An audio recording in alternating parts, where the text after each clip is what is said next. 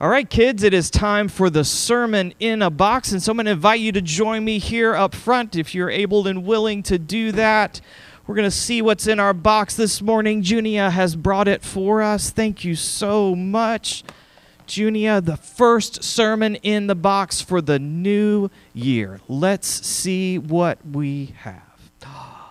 Look at this. And we have something that reminds us of what happened this past week.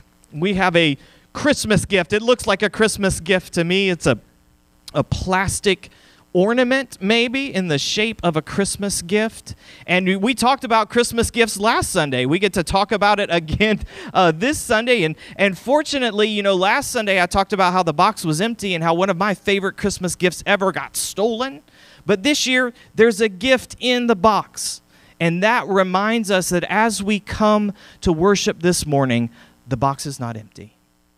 There is a gift with us here this morning, and not just on Christmas.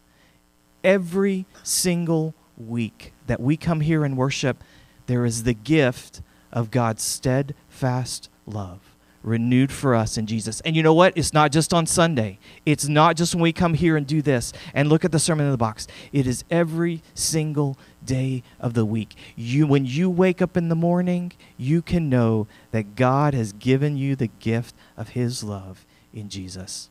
And that's a great promise for a new year. Great sermon in the box. Thank you so much, Junia. We have a new